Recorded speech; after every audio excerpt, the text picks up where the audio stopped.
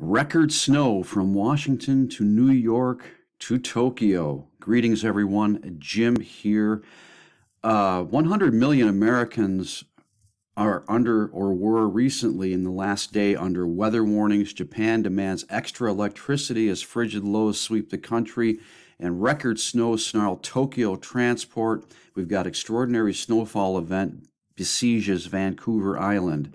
We'll run through some of this here. This is a great story posted by the electroverse.net. Now, nearly 100 million people were under weather warnings and advisories Thursday night as two polar storm systems set the stage for a nationwide awakening from a mass psychosis of hysteria, and panic predicated on the staged hypothesis that planet Earth is burning up. Yeah, I thought it was getting warmer. I must have misread something. And this writer goes on to say, and I like this, it'll take far more than facts, logic, and a little ice age to undo decades of fear-driven propaganda. And we are certainly suffering right now around the world, and especially here in the U.S., from fear-driven propaganda.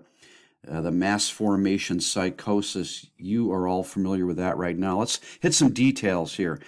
Snow started falling at 9:30 p.m. Thursday just outside Washington, D.C., the area's second major winter storm in just 3 days.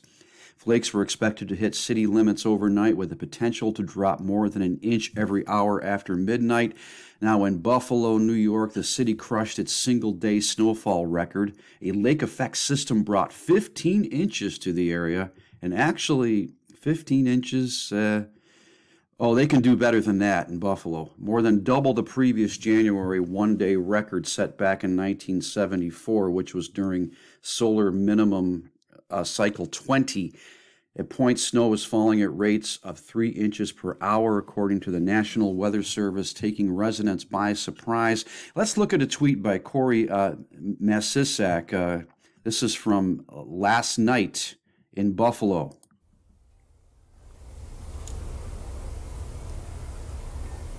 Let it snow, let it snow, let it snow. Isn't that beautiful? All right, let's move on. Now, the all-time snowfall record for a January day was set in nearby Cheektowaga, that is a suburb of Buffalo. Thursday's totals busted the 18.3 inches from January 11, 1982, and 18 inches had accumulated by 2 p.m., with the flakes still coming down.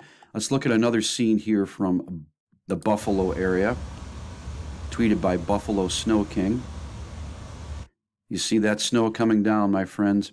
Now, in the southeast, this is a little more peculiar. Heavy snowfall was reported across several states Wednesday, and we know that Nashville, Tennessee, received 7 inches. It was one of the largest ever dumps in the city's long history, weather history, which dates back to the mid-1800s. You can look at this quick shot here from Nashville, tweeted by Max Larkins 19. Again, that's Nashville, Tennessee. You wouldn't expect that there.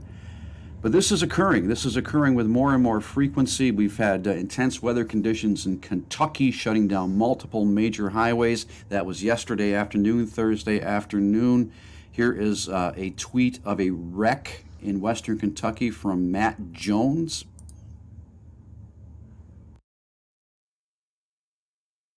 Look at that. Man.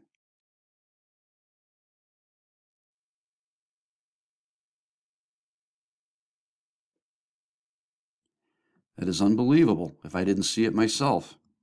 Okay, you got the gist of that, my friends, but look at the traffic backed up, the trucks, the cars off the road. That is just, it's extreme. Okay, so the point being, and there's a shot right there from Virginia. This weather, I would say, is weird, okay? It is strange. Granted, Buffalo gets heavy snow, but these other areas, even Tokyo, which is demanding extra electricity as frigid lows sweep the country, this is very strange. And again, I wouldn't blame this, personally, myself, I wouldn't blame this on any manner of natural climate emergency. Man-made climate emergency? Oh, I'd be more apt to believe that. Look at me scrolling all the way up here as quick as I can. But folks, again, this is just fits in with the with the theme of 2022 when everything is going upside down. Everything. Wars, rumors of wars, weather, signs in the skies, a decaying culture and society. We've got such wickedness in the government, especially the U.S. government. Evil. The world is completely overtaken with evil, and I hate to sound like a fearmonger, or as I used to say when I was younger, a fear monkey, but it's true. And we are in the end of days, and we're just going to see this deteriorate as we go further. This is why you need to lean into Jesus now more than ever before. I will leave you a link to this. Please like this video. Please share it. Please subscribe. Hit the bell icon if you're on YouTube for updates. Check out the links below. And like I just mentioned, do not be given over to the spirit of fear, but instead of the power of love and of a sound mind that comes through our Lord and Savior, Jesus Christ. This is Jim signing off. God bless you, and I'll see you soon.